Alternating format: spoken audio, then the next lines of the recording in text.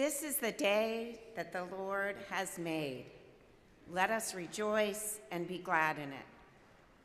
Please rise in body or spirit and join me in the call to worship printed in your bulletin.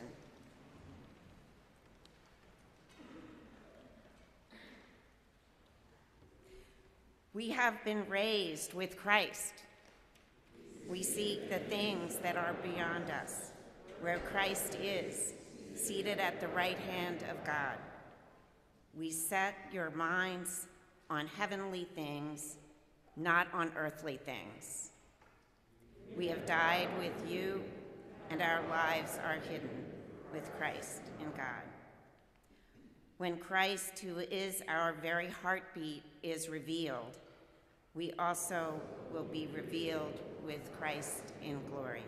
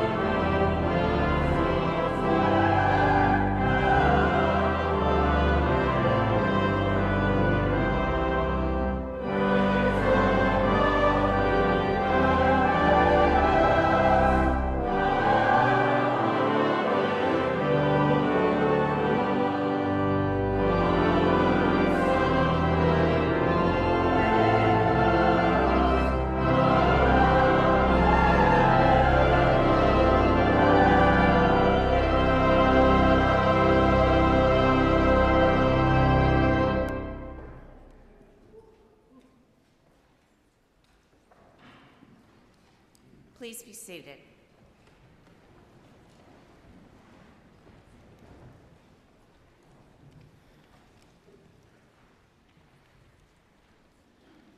Jesus said, "Come to me, all you who labor and are heavy burdened, and I will give you rest. Take my yoke upon you and learn from me, for I am gentle and lowly in heart, and you will find rest for your soul. For my yoke is easy and my burden is light." Let us rest in God's mercy as we confess, first in silence.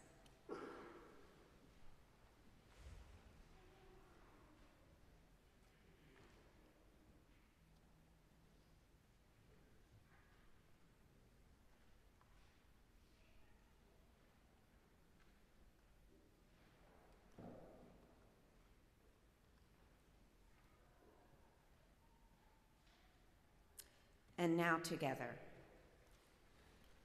We went to the tomb because we thought you would be still dead. We did not believe you would really come back. We stayed back because we were afraid you would be good witness. We told the women they were full of nonsense.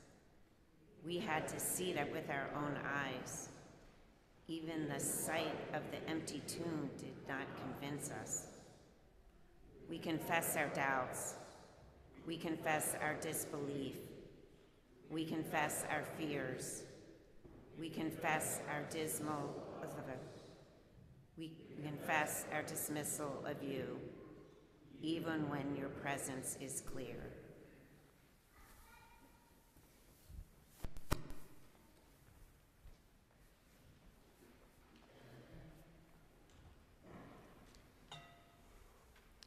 On this Easter Sunday, I bring you good news. You are forgiven. You are made new.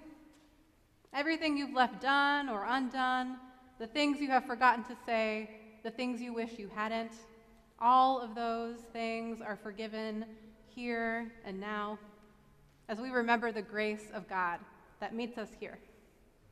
Hear now the sound of your baptism this morning.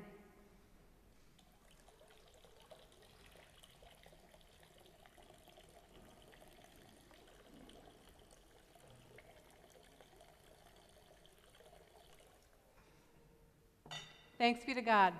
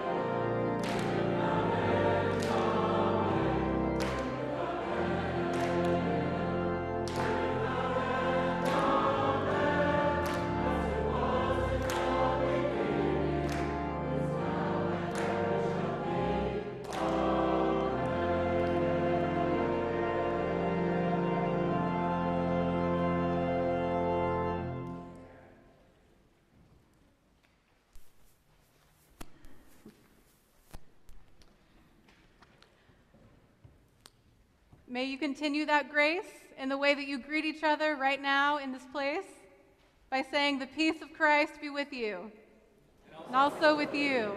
Go and do likewise."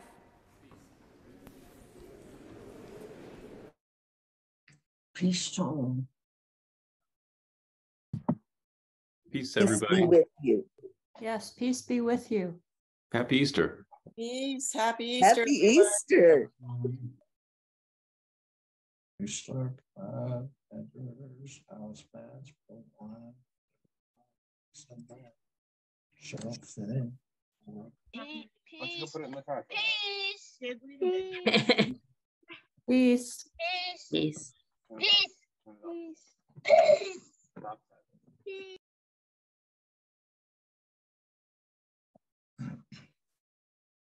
Peace to everybody.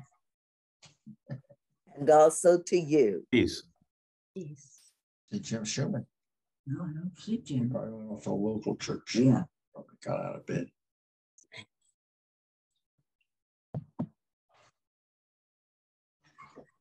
Well, at least there are some people there. 28 now on this thing. Okay.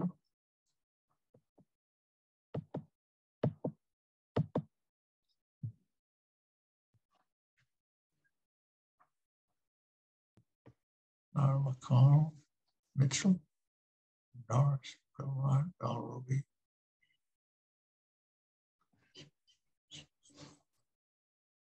That's a goodly crowd. That's a good crowd. It's a good crowd.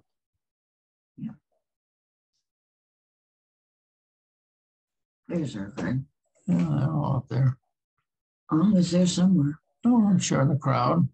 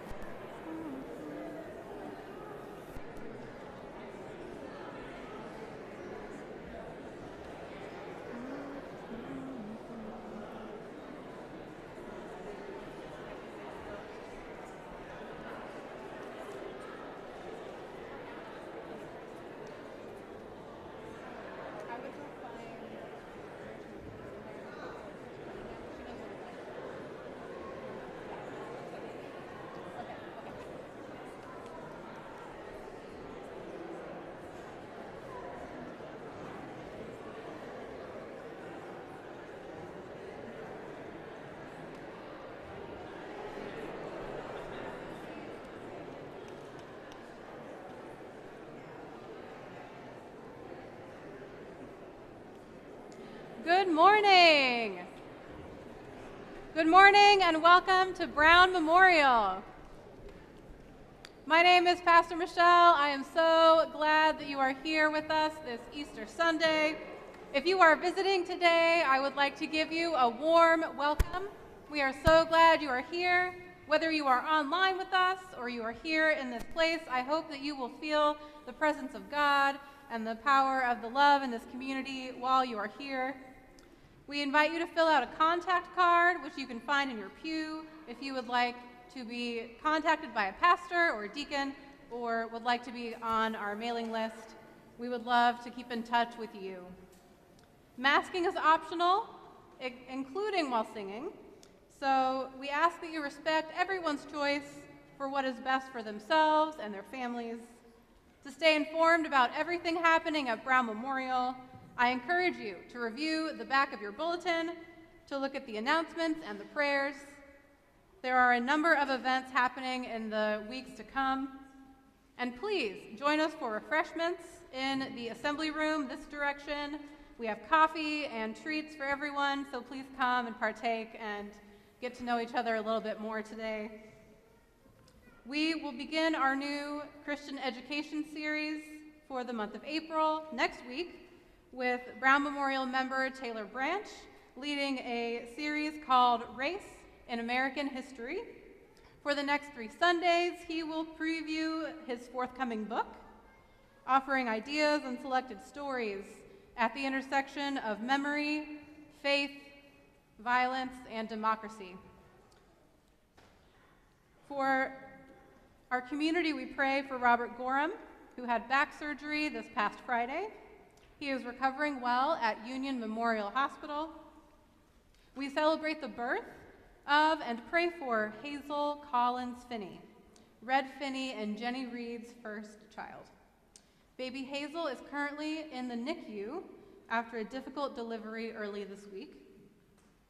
I'd now like to invite the young and young at heart to come join Pastor Andrew here at the front. Come on down, everyone.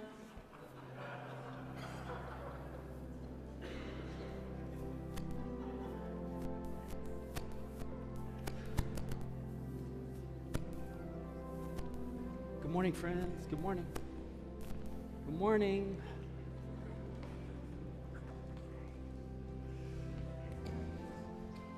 Good morning.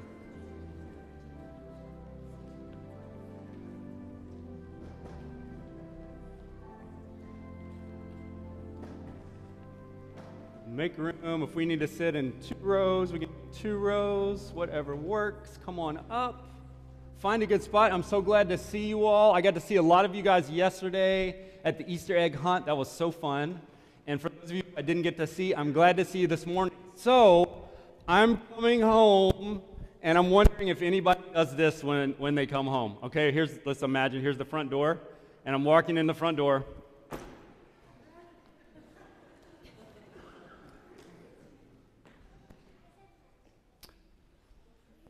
Does anybody do that when you get home? You do that? Oh, you do that? And you just drop your things and you leave them, and probably not where they belong, right? But that's the place where you left them when you got home, right? So in the story today, the women leave Jesus' body at the tomb.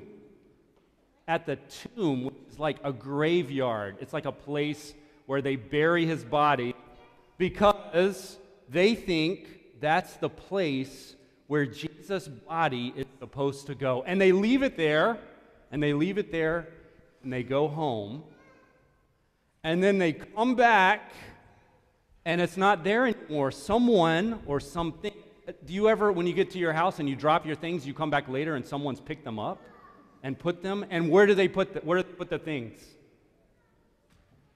Where do they put the things? Where do you find it if it's in the middle of the floor where you left it?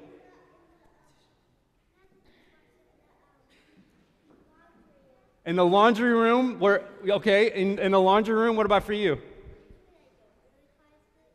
You don't really find it? You never find it again? Okay, Hazel? You find it on the hooks where it belongs, right? So guess what? The women go to the tomb and discover that Jesus doesn't belong in the graveyard. Jesus doesn't belong in the tomb. In fact, these sort of like angel people say, that's right, angel people, why do you look for the living? Why do you look for the living among the dead?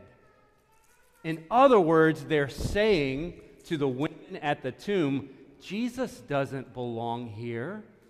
He belongs with the living. He belongs with the living. With God, but also with the living, which means if you have eyes to see, Jesus is wherever there is life. In fact, he's with us today. He's with us today in this service. He's with anywhere healing is being done, anywhere love is happening. Yes.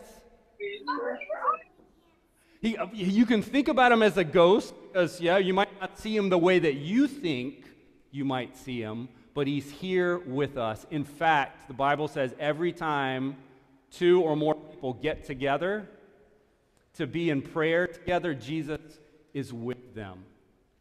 So I want you to think about that this week. The good news about Easter is that God is with us in our living. God is with us everywhere where there is life. You guys had a couple thoughts. Let me hear them. I'm interested.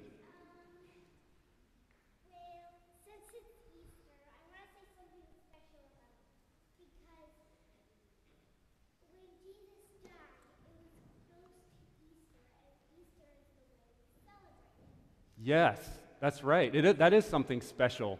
Easter is the way we celebrate Jesus coming back from the dead. And what was your thought, Flora?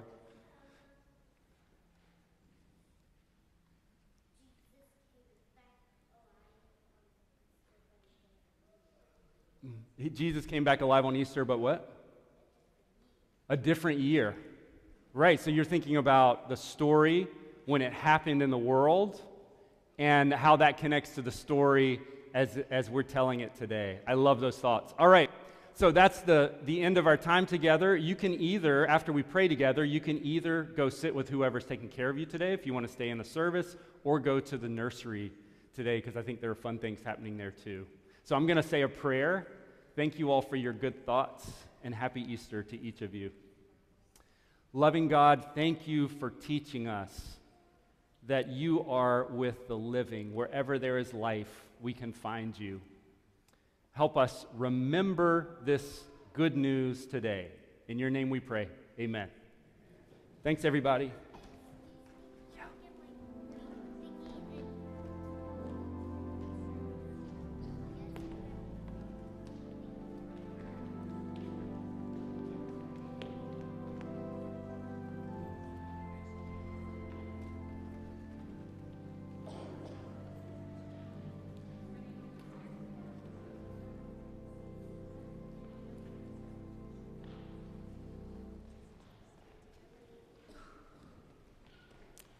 Let us pray. Living God, help us so to hear your word that we may truly understand, that understanding we may believe, and believing we may follow your way in all faithfulness, seeking your honor and glory in all that we do. Amen.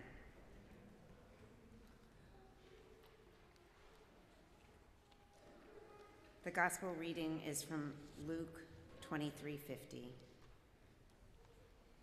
Now there was a good and righteous man named Joseph who, though a member of the council, had not agreed to their plan and action. He came from the Jewish town of Arimathea, and he was waiting expectantly for the kingdom of God. This man went to Pilate and asked for the body of Jesus.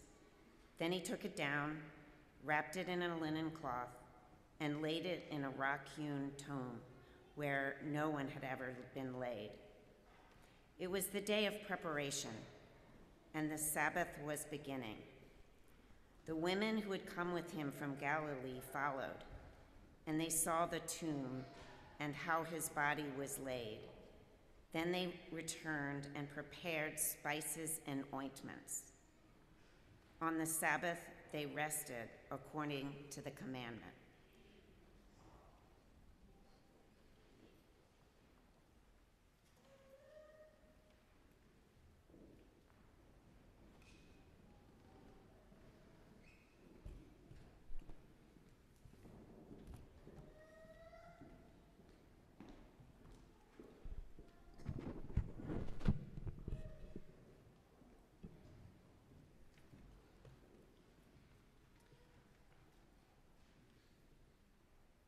But on the first day of the week, at early dawn, they went to the tomb, taking the spices that had been prepared.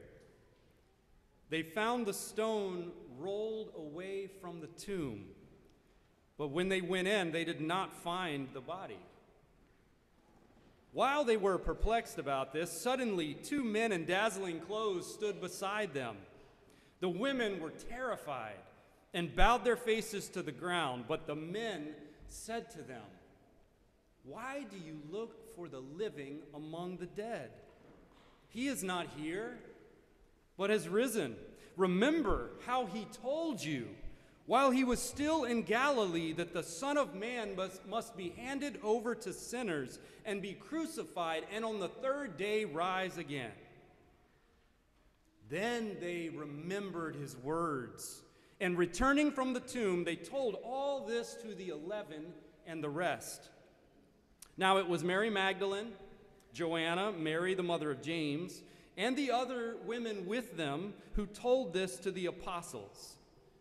But these words seemed to them an idle tale, and they did not believe them. But Peter got up and ran to the tomb. Stooping and looking in, he saw the linen cloths by themselves. Then he went home, amazed at what had happened. Hear what the Spirit is saying to the church.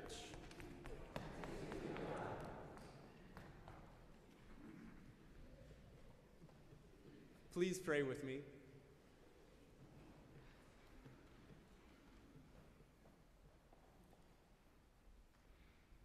O God, may the words of my mouth and the meditations of all our hearts be acceptable to you, O Lord, our rock and our Redeemer.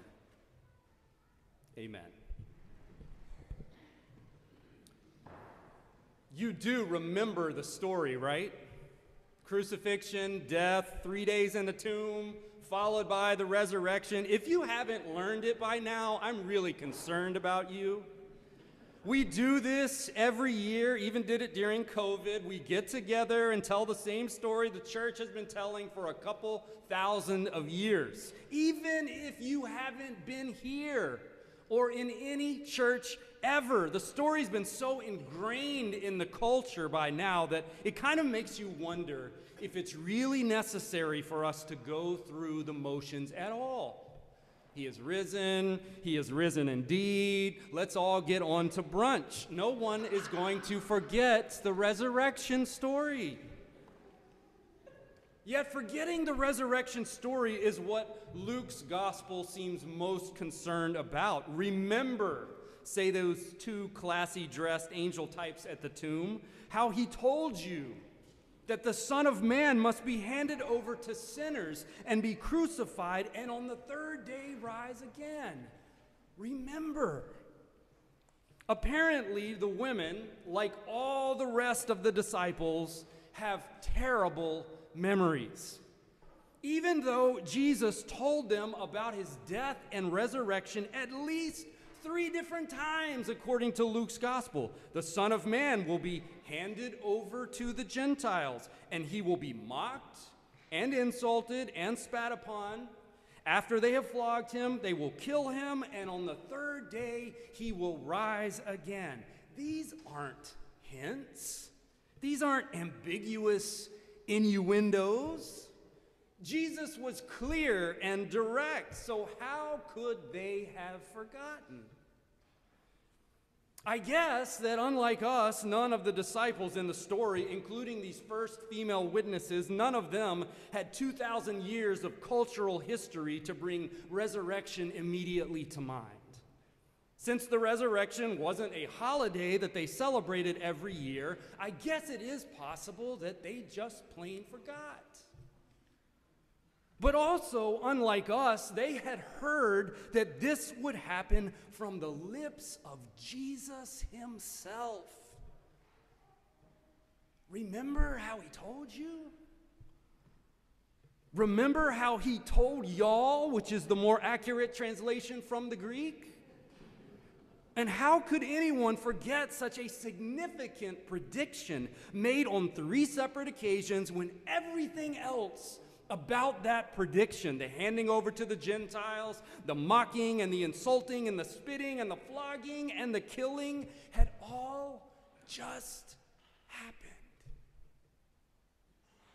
How could you forget Jesus himself predicting his own death and resurrection and not come back to that tomb with at least a tiny nugget of hope, however small, that it just might happen? Even if you were skeptical about resurrection, how could you not even mention it to your fellow disciples? Hey, I know this sounds crazy, but remember how Jesus told us after the convicting and the mocking and the beating and the killing that he would rise from the dead? Anybody else remember that? I don't find it credible at this point in the story that they would have forgotten something as significant as this, which makes me wonder if Luke has something else in mind when it comes to remembering. Something more than or other than just content recall. We have learned a lot about how our memory works since the time of Jesus. It's not a singular mechanism. It's a batch of systems that are working together. And cognitive science distinguishes between two kinds of memory functions. A declarative memory that is used to retrieve specific information from the past, and a more procedural memory that is content-free when it comes to conscious memory retrieval. It's this second memory function that is responsible for all kinds of actions that we take without being conscious of the content of the memories that produce the actions themselves. Take driving, for example. When you get in a car to drive, your brain is relying on past experiences without consciously recalling any of those actual experiences. Or when you play an instrument, your brain is relying on those past experiences without your conscious awareness of any of the content of those previous practice sessions. And as is probably obvious to some of you, this procedural memory system is way more powerful than the declarative one. It's this system that makes your responses to other people and the world fairly autonomous, running whatever scripts and programs that got wired into yourself, many of which were based on experiences so early in your development that you were never conscious of them at all. The strength of this memory system is that it operates mostly at the unconscious level, and this is what also makes it so difficult to change. So if you're a people-pleasing person, for example, who wants to be more assertive, you can't just decide one day, I think I'll decide to be more assertive. You've got to go through the painful process of digging out that code that makes you feel safest or happiest or best loved through your people-pleasing work, and to rewire that over time. Or if you're an anxious person who has trouble feeling comfortable in public situations, you can't just reason your way into deciding to feel a different way. You've got to get at that deeper memory system that keeps you on your anxious autopilot, even when you know you want to be flying free on your own. Or if you're a racially prejudiced person, the classic example I have witnessed is being the only white person on a team made up of people of color, meeting with another white person who only makes eye contact with me. If you want to change any of these ways of living in the world, you've got to get to that deeper procedural memory that keeps you doing the same things that you don't want to be doing, living the same ways you don't want to be living, repeating the same behaviors you don't want to be repeating.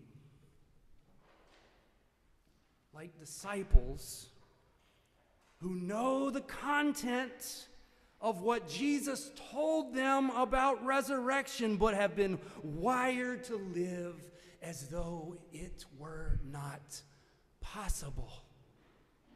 I think that's the sort of memory that Luke is getting at. Surely the women at the tomb and the disciples behind closed doors and those two disciples we'll hear about in a couple of weeks on the road to Emmaus, surely they all remember Jesus' words about resurrection. Someone telling you about resurrection is not something you would forget. Someone predicting their own resurrection is most certainly not something you would forget. But because resurrection is not part of your basic procedural memory, not part of your normal ways of living, not part of the assumptions that undergird your way of being in the world, it's not going to impact your behavior in any meaningful way. Which is exactly what Luke is worried about in the early church. Worried about Jesus' followers retreating back to the scripts that ran their lives before they met Jesus. The scripts telling them that Caesar does have the last word, that the healing that God promises can only be taken so far, that women disciples aren't a real thing, that hope eventually does run out, that the rich are eventually winners who take all, that the first shall be first and might makes right. That's basically the world's script without resurrection. Without the unexpected overturning of what we currently know as possible, we're pretty much destined to be a nation that never passes any significant, meaningful gun safety legislation. Destined for something like more than 600 mass shootings a year, our current average. Without the unexpected overturning of what we currently know as possible, we are locked into running those old racist scripts that repeat police brutality against black bodies or racial disenfranchisement of black voters and black legislators from Nashville on down. Or the redlining scripts of the past that continue to play themselves out in the disparities of wealth and health present this very day in our city's neighborhoods. Without the unexpected overturning of what we currently know as possible, we'll basically lose the planet to the coming climate catastrophe.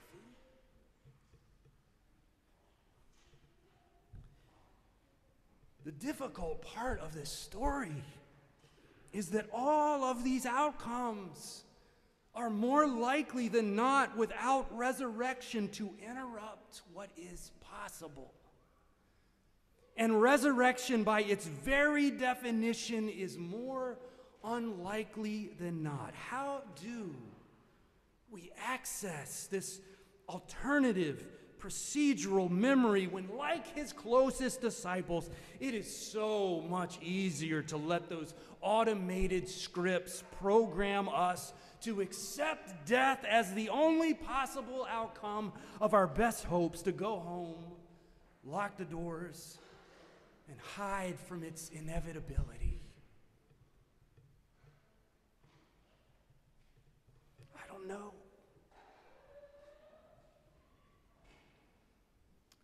What I notice is that none of those first participants in resurrection-related activities are themselves conscious of the possible impact of their actions. Joseph of Arimathea hasn't said anything about resurrection. He's just doing a decent thing. And a risky one by going to Pilate and getting permission to bury Jesus' body before sundown. Mary Magdalene, Joanna, Mary the mother of James, and the other women with them are not expecting Jesus to find Jesus resurrected from the dead. They're doing a decent thing and a risky one by tending to his broken body. God is the only one doing the most difficult lifting of making possible what was unlikely before. All they have to do is show up and find out how their meager efforts might translate into a much deeper impact than what they had first imagined. Look at Joseph when he took down the body of Jesus, wrapped it in a linen cloth. Listen, wrapped it in a linen cloth and laid it in a rock-hewn tomb where no one had ever been laid. I don't think he had any clue that taking the body, wrapping it in cloth, and laying it down is what Jesus' mother Mary did when he was born. Do you remember? Taking his body, wrapping it in swaddling clothes and cloths and laying it in a manger.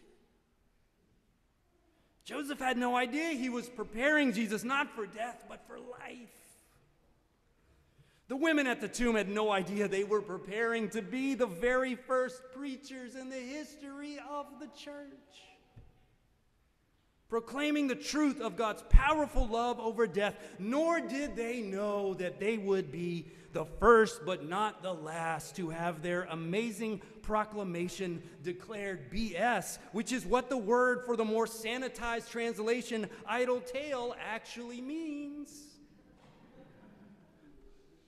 The mansplained experience that most women I know have had, chosen by God as the barometer for how you know you are really proclaiming resurrection. When you hit that nerve that generates the status quo protective reaction, you know you're getting close to preaching resurrection. All these people did was show up without any conscious choice to believe in resurrection or to preach it or enact it. In fact, the only choices that it seemed like they made were to show up as decent people, open to being surprised by, corrected by, used by, steered by God. Brian McLaren calls Easter the start of the uprising, and this is exactly the way uprisings begin. People show up as decent people with no idea of the impact that's even possible, open to participating with hope and finding out where it will lead them. Students who show up as decent people in the legislative house in Nashville, preparing to be used by hope with no idea of where it's going to lead. Many of you who showed up on the doorsteps of some of our newest immigrant neighbors with nothing more than an openness to meeting the presence of God in our newest neighbors. Some of you who are preparing to show up and teach our kids in the fall, or serving in the leadership of our church, or befriending the most recent sojourner to the very front doors of the church, or standing together with other people of faith that build actions with no sense of whether your presence will mean anything to anybody. This is how the uprising of God's way of love and justice in the world begins, not necessarily with people who already believe in the resurrection, although that never hurts, but people who saw how radical Jesus' ways of loving yourself and others all the way down to your roots could be for yourself and for the world, and show up just wanting to be a part of that.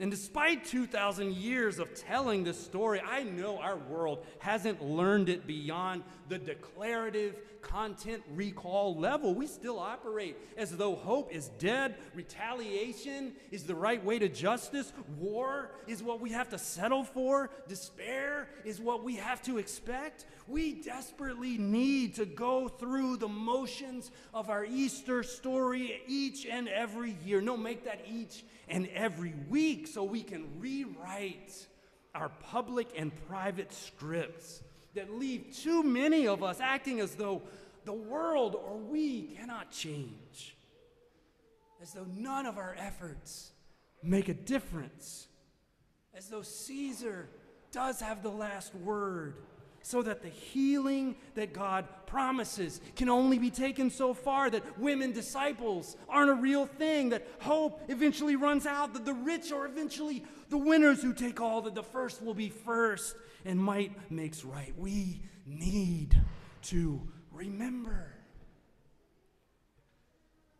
Remember, resurrection is not only possible, it is promised by the God who is in the business of rewriting those old automatic scripts of hopelessness with alternative programming of hope, scripts of peace, and narratives of justice. Remember at the deepest levels possible, so that wherever death is most present, wherever hope is most out of reach, wherever fear is most palpable, we too can show up with little more than a desire to be decent people, open to the possibility of a just and a healing future.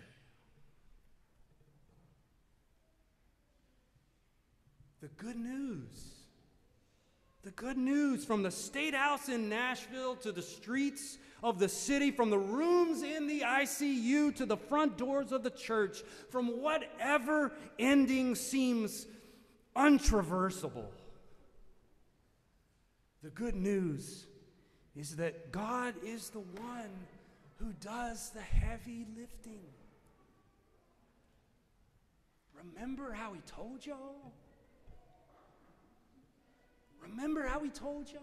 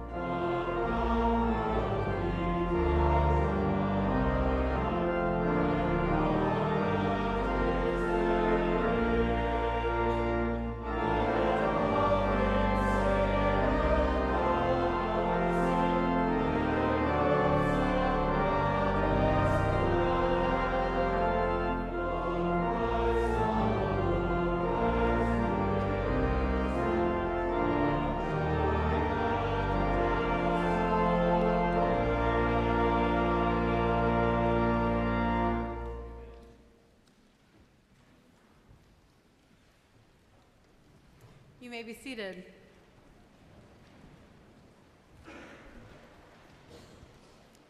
At Easter, we participate in the One Great Hour of Sharing, which is a Presbyterian Church special offering.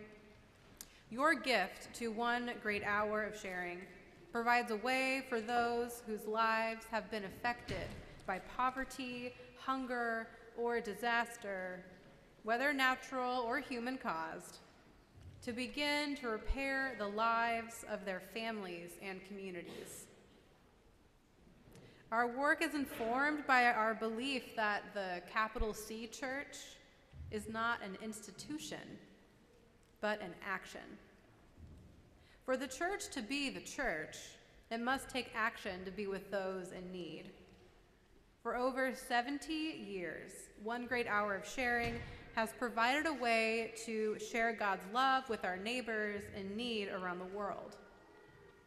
As you may have heard before, when we all do a little, it adds up to a lot.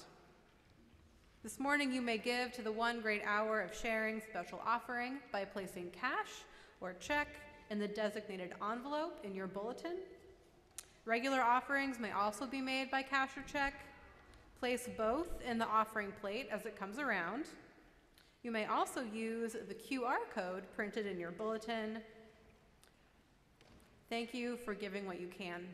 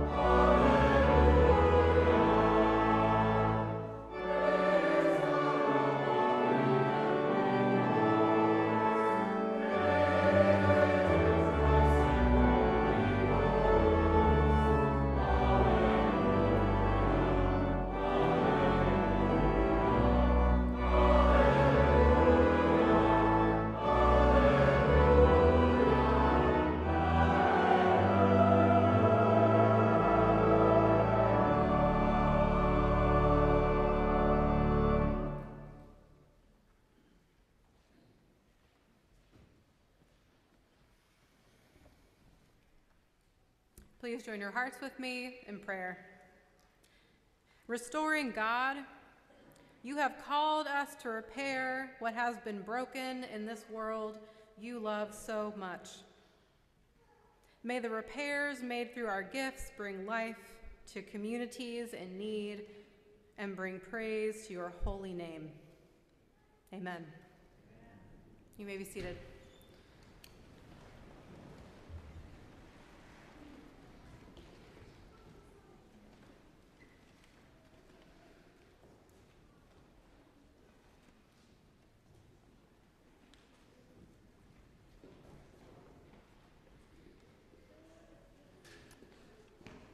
Communion today is by intinction, and when directed by the ushers, you'll just come up to the front and take a piece of bread, dip it in the cup, eat it, and make your way back to your seat. And the elements today are gluten-free and non-alcoholic. Virtual worshipers, you're welcome to join with us in sharing from home. And this is not a Presbyterian table, this is the Lord's table, and the Lord invites all who wish to feast to come and join him here. At this table, we remember Jesus Christ. At this table, we rejoice in his resurrection. At this table, we recognize ourselves in the disciples. At this table, we revel in God's love for us. The Lord be with you. And also with you. Lift up your hearts. We lift them to the Lord. Let us give thanks for the Lord our God. It is truly right and our greatest joy to give you thanks and praise, eternal God. At your word, the earth was made and spun on its course. Your hand formed us from the earth and set us among all your creatures to love and serve you. When we were unfaithful to you, you kept faith with us. Your love remained steadfast. When we were enslaved, you broke the bonds of our oppression, brought us to freedom, and made a covenant to be our God. You led us through the desert and set before us the way of life. You spoke of love and justice in the prophets, and in the Word made flesh, you lived among us, manifesting your glory. He died that we might live and is risen to raise us to new life. Therefore we praise you, joining our voices with angels and archangels, and with all the faithful of every time and place, who forever sing to the glory of your name.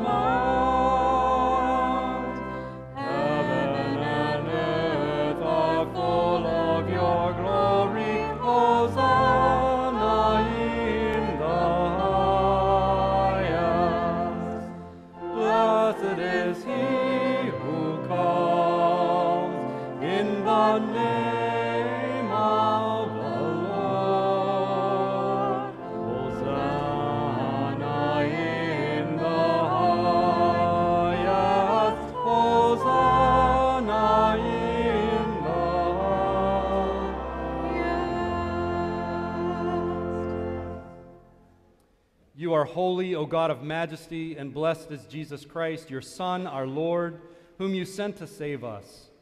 By your power he broke free from the prison of the tomb, and at his command the gates of hell were opened. The one who was dead now lives. The one who humbled himself is raised to rule over all creation, the Lamb upon the throne. The one ascended on high is with us always, as he promised. Great is the mystery of faith.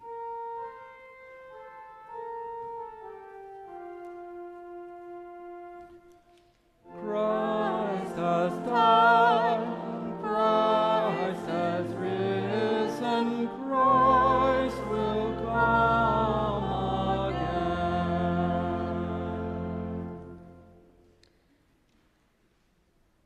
Gracious God, Pour out your Holy Spirit upon us and upon these your gifts of bread and wine, that the bread we break and the cup we bless may be the communion of the body and blood of Christ. By your Spirit, make us one with Christ, that we may be one with all who share this feast, united in ministry in every time and place. As this bread is Christ's body for us, send us out to be the body of Christ in the world.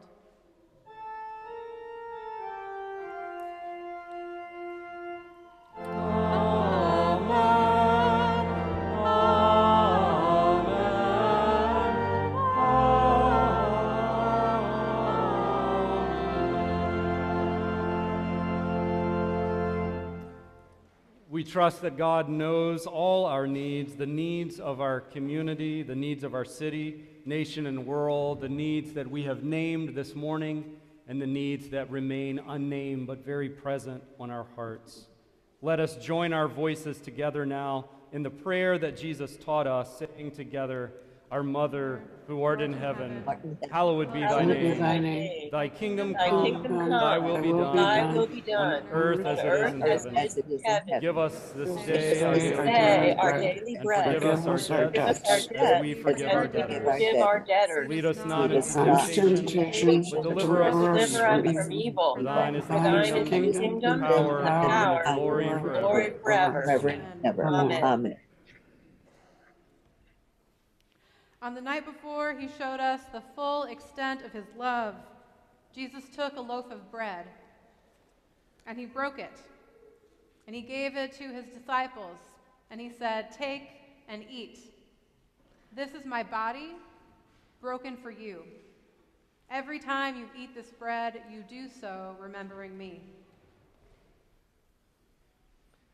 In the same way, he took the cup, and he said, "This is the cup of the new covenant, sealed in my blood, shed for you for the forgiveness of sins.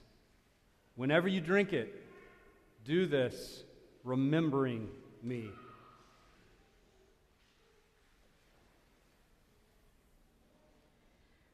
Remembering all your mighty and merciful acts, we take this bread and this wine from the gifts you have given to us, and celebrate with joy the redemption won for us in Jesus Christ. This is the Lord's table.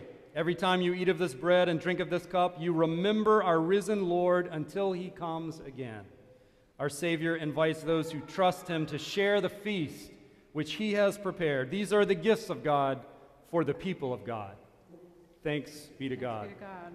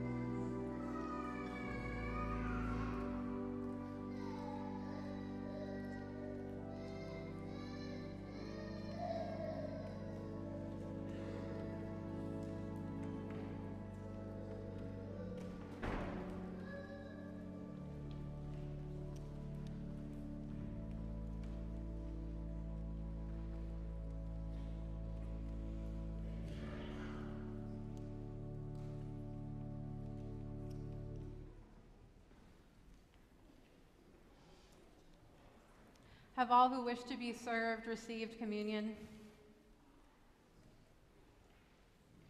If so, then please join your hearts with me as we pray. Nourished at this table, O God, may we know Christ's redemptive love and live a new life in him. Help us who recognize our Lord in the breaking of bread to see and serve him in all whose lives are broken. Give us who are fed at his hand grace to share our bread with the hungry and with the hungry of heart.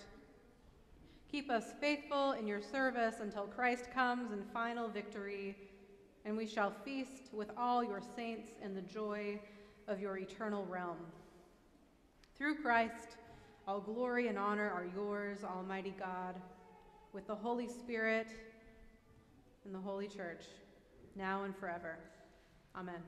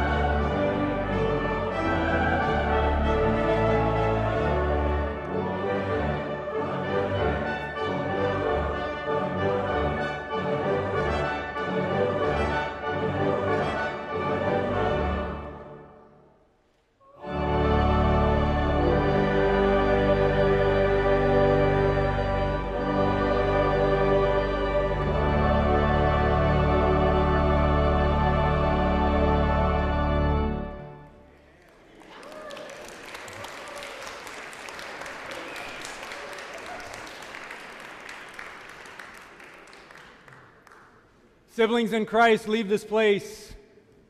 And do not forget, remember how he told y'all. Remember how he told y'all. And as you do, may the grace of our Lord Jesus Christ, the love of God, and the fellowship of the Holy Spirit be with you and among you and between you this and every day